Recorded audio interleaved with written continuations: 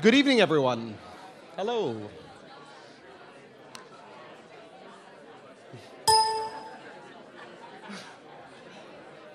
Hello. If I could get everybody to quiet down just for a little bit. Okay. Great. My name's Adrian Bolzaki, and I have the pleasure of being your MC for the evening today. And I joined the DMZ at the very beginning as the CEO of my company, ARB Labs, and I was one of the entrepreneurs among many in this room tonight that helped establish the DMZ as a destination for dazzling technologies and big ideas. Now, the connections and advice I've received through the DMZ have been essential to the development and success of my company, and Val Fox has been the leader and chief architect of the magic that is this place. So it's an honor to be able to celebrate Val here with you tonight. So as director of the DMZ since 2009, Val has helped 200 startups and nearly 1,000 innovators, including myself. Now, that's a monumental contribution to startups. Yes, please applaud. As a leader, Senate member, and agent of transformational growth and change for Ryerson, she has worked with hundreds of staff, zone leaders, and of course, the university executives. Val is a dear friend, colleague, and mentor to many, and I think everyone has a story to share or something wonderful to say about Val. But to help bring these stories to you tonight, we have a few special guests, but since so many people want to share their thoughts, the DMZ invited Val's colleagues to contribute to a short video that we're pleased to share with you tonight. So we'll begin a video. Full video. It shows you how many people's lives Val really has touched. And it's now my pleasure to introduce our first speaker, someone who embodies so much of what the DMZ is about, an innovator, a successful entrepreneur, and a leader in his domain. Please join me in welcoming Dr. Hossein Ranama, the co-founder and longtime director of innovation for the DMZ, to the podium to share some words about Val. Hossein?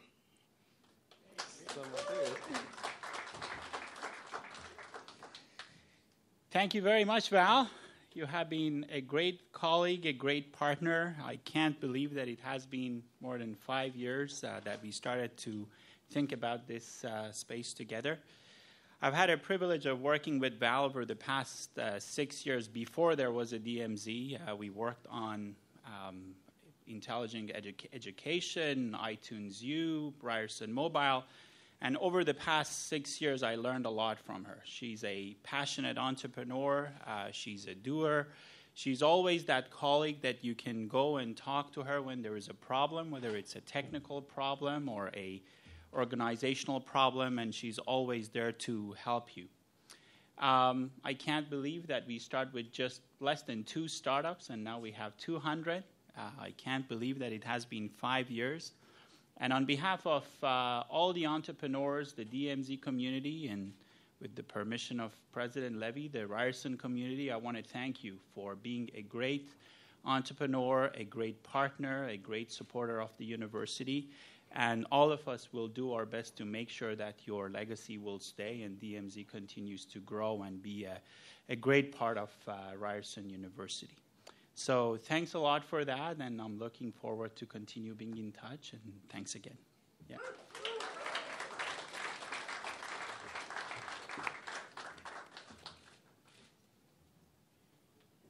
Thank you, Hossein. So some of you might not know this, but if there's something that Val loves as much as the DMZ, it's good scotch. And in fact, in my time, scotch became a fixture in the DMZ. I remember, actually, we had a Scottish delegation come in, and I received a very unique business card. It was actually a small bottle of scotch that the delegate had made from scratch himself, and so it was authentic scotch, and had his name written on it, his contact information. And I digress, but every time there was a major milestone in the life of a company, the bottle of scotch came out and a toast was made. Later, Val instituted Good Scotch Friday, where once a month the whole DMZ would come together to toast to each other's success. More recently, the DMZ created Good Scotch Graduation to send off new alumni companies in style. Now, I found the business card that the delegate gave me, and I knew this was a really special bottle of scotch. So I decided, what more, of a special day than to try this scotch with you today. So in the spirit of Good Scotch Graduation, I would ask those of you who are so inclined to get yourself a small glass of scotch or champagne and raise your glass and join me in a toast. And I'm hoping that has the scotch been distributed? I think I'm going to... I almost need some help trying to pop this open a little bit. Do you mind giving me a hand? I'll hold the inexpensive thing. You hold these. Okay. That's a good point.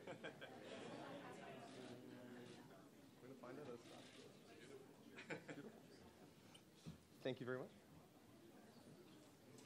So, please raise your glass. And here's to new ideas, new opportunities, and the courage to pursue them. To Val. Cheers.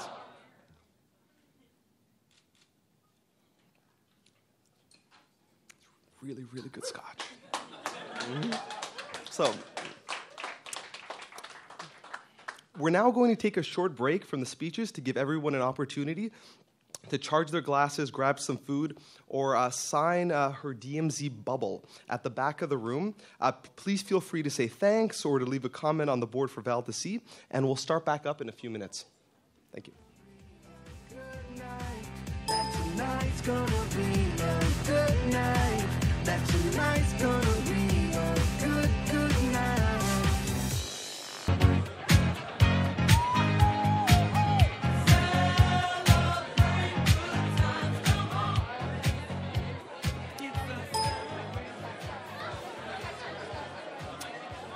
The music has come down, and it's time for another speech. Can I get everyone's attention?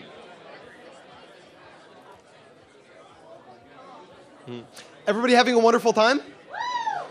That's right.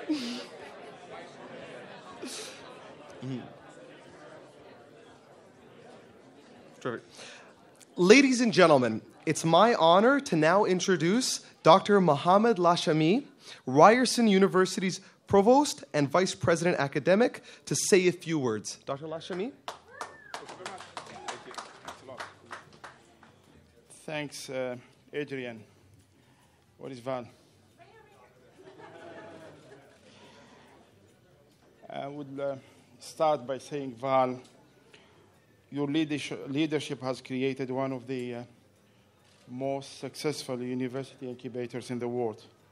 As we all know, DMZ is ranked number 1 in Canada, number 2 in North America, and number 5 in at the global level, the world. And the credit goes to Val. Of course, we are very happy and extremely proud of this achievement. But I want today to reflect on your impact as a leader in our academic setting, because that's an area where I always try to see the connection of the work done in the DMZ to the academic programs and also the impact on our students. I have interacted with many leaders, many great leaders here and elsewhere over the course of my career. And one of your most remarkable traits is your ability to bring out the best in others. And I have to commend you for that. Participating in a zone is one of the most unique experiences that we can offer our students. And I have to reflect on that aspect because in addition to all the success of having 200 startups, a lot of innovators, but also sometimes something that we don't necessarily measure is the impact that we have on our students. students who are here or spend some time in DMZ or other zones without necessarily achieving that status or creating startups. And I would like to congratulate you for that. Over the past 5 years, you have interacted with hundreds and hundreds of students. Your strength as a leader has provided them with opportunities to grow not only in the DMZ, but in their lives. And I think that's the most important thing that we want to reflect on in terms of the experiences that we give to our students. And you all know that the first pillar or the first priority of our academic plan, our time to lead, is to provide exceptional experiences to our students. And students who are spending time here, and I know some of them are spending hundreds of hours, are all benefiting from this great experience. You have helped them have the courage to test the waters. Many universities have no clue about how to give the opportunities for students to test the waters, take their ideas to the next level, and pivot them when it's necessary. You have also led your leadership to our academic colleagues whom have pursued the development of new zones. This is a great thing to have. It's not easy to do it, but you have done that, and we have now 10 zones, Ryerson, and this is a big achievement. Val, you are an intuitive connector. You always find a way to connect the right people, and I'm sure that people who talked in the video has mentioned that. And then you stepped away and let the magic happen. And that's the magic of entrepreneurship and magic of innovation at Ryerson. Val, on behalf of all of us, I want to thank you for your commitment to Ryerson in saying yes first and then figuring out how to do it.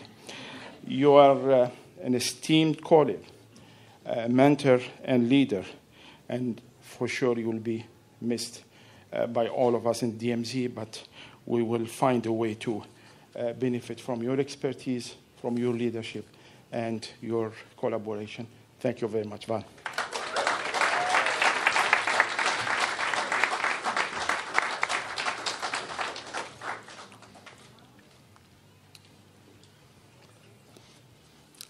What an event so far.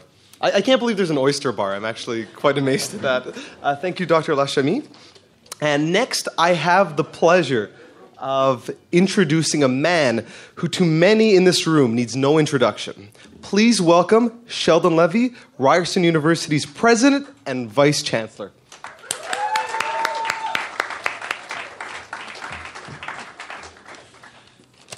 First of all, if I knew there was an oyster bar, I would have been on that side of the room, not this side of the room. So I put together some notes so I would at least be able to capture my thoughts rather than to try to do it off the cuff and then you leave and then you think, I should have said something. But nonetheless, it will probably be true that I left things out.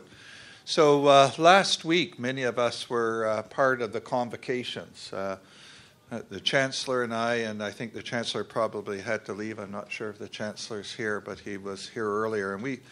And during that, we had 14 convocations. And we said farewell to about 5,000 students, roughly. And for some of them, they were the graduate students, they were coming back, and it was farewell. But really, if you ask at the end of the convocation speech, we didn't say farewell. We really, in a sense, said, welcome to the new chapter of your life, but the Ryerson will always be your home, and it was not a farewell. So the notes I got today said I should do a farewell speech. But it's like the students who I would say, see you soon, as opposed to farewell. And as Val moves from the DMZ, I know that myself, Wendy, Val are going to be working just on something else. So I've decided that in the spirit of DMZ, that I'm going to break the rule. This has nothing to do with farewells, But rather than, I'm going to put it a change of address. So I don't want to discuss goodbyes at all, so that's not what I'm doing here. No goodbyes. What I think will be happening, and the prophet said it had the same words as I do. It's quite interesting. We didn't collude at all, which is unusual. I think what Val is going to do is she's going to bring her magic to a new location. So, and that was the words the prophet used. So I put down, what is the magic? How would you define the magic? So here's my list of magic. That's not it. Okay, so number one is that the impossible becomes possible. Number two, that those that are apart come together. Number three, that doors are closed become open. Number four, where rules say no, they now say go for it. Number five, where a tear is met with a hug. Number six, where the smile brings smiles. Number seven, where imagination and dreaming flourish. Number eight, where and where dreams become reality. Number nine, and where memories are made and last forever. And number 10, it's Val. So when you bring all of those together as elements of who the person is, that's where the magic happens. We were in a meeting today or yesterday, and we were discussing the DMZ, and Val, and I think I said it here, and it has absolutely nothing to do with C or C plus, or it has nothing at all to do. It has everything to do with a culture.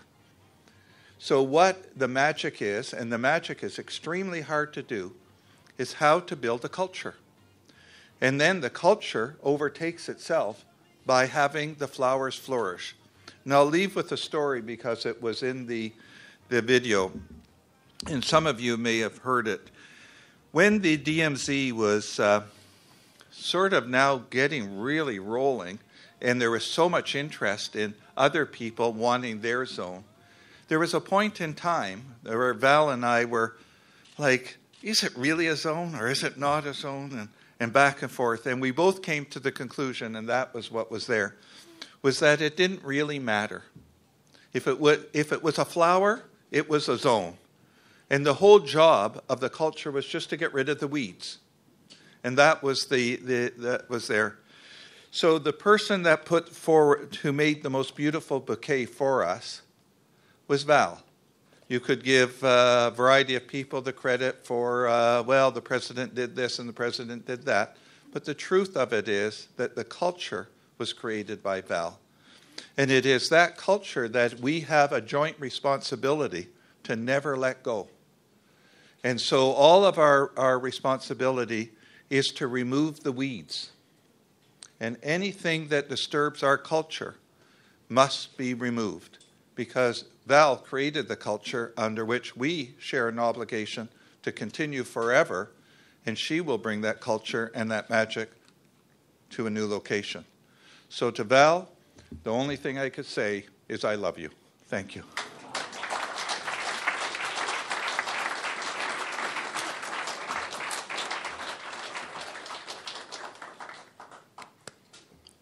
Thank you, Sheldon. So you've heard tonight from colleagues, entrepreneurs, and university leaders. This concludes the formal portion of tonight's event, and on behalf of the DMZ, I'd like to say two last thanks. Thanks to all of you for attending tonight to help send off Val in style, and of course, thank you, Val, for everything that you've done to make the DMZ what it is today. On behalf of all the entrepreneurs who have been through the DMZ, thank you for inspiring us to think big and push our ideas forward. Yeah.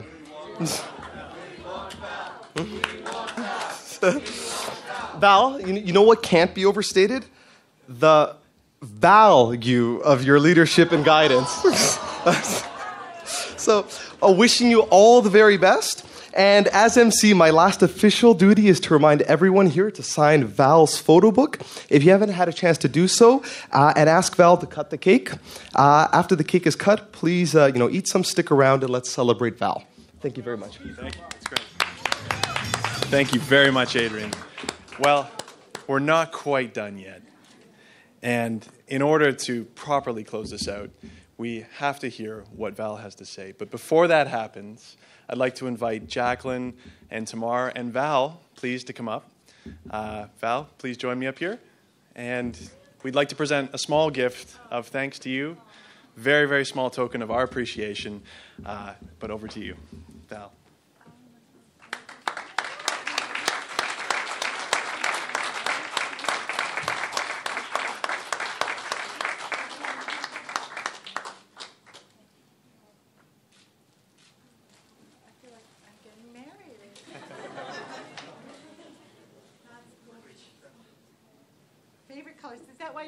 About my colors? Is that the, yeah, that was it. She goes, what's your favorite color? And I said blue. She goes, oh, that's wrong. Okay. So this is pretty overwhelming, I have to tell you.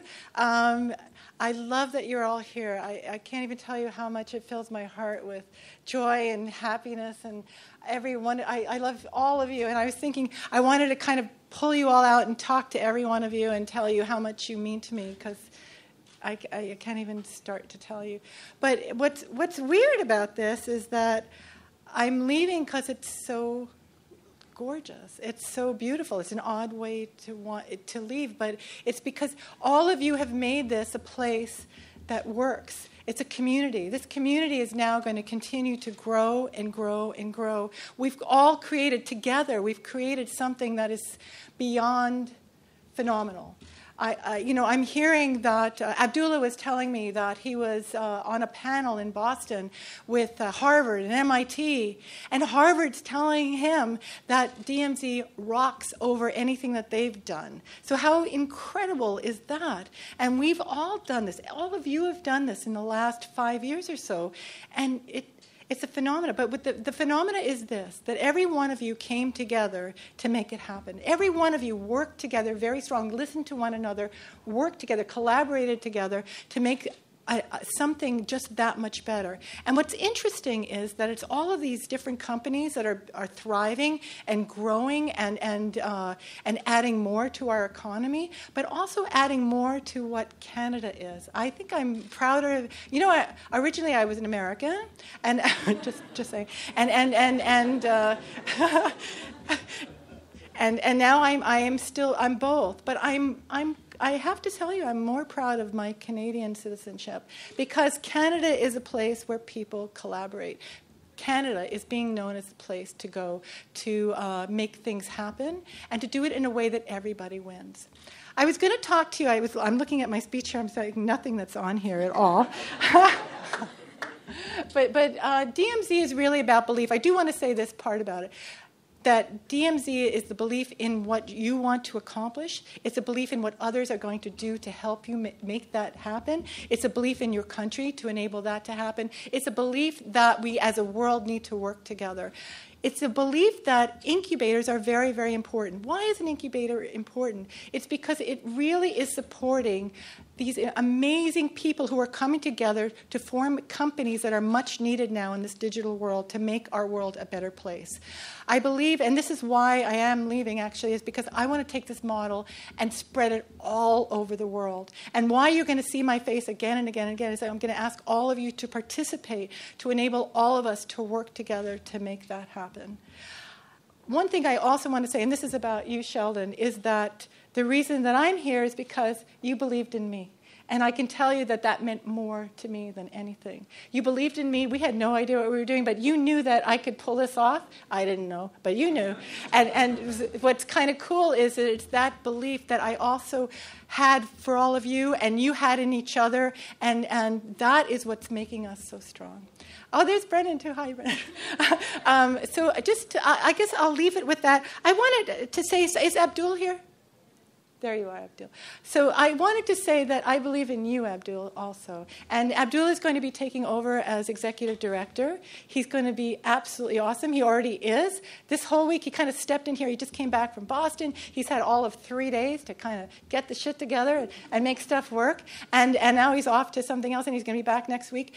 he can pull this off because he believes in this. He believes in all of you, and I believe in him, and I think this is just going to be incredible. So what's interesting is I'm going to be here a lot, but I'll probably be visiting from time to time just to see where things are going, and I know that in the next 5 years, this place is just going to go even that much bigger. So thank you so much. I love you all. I can't wait to give every one of you a big hug. And just, this is wonderful. Thank you.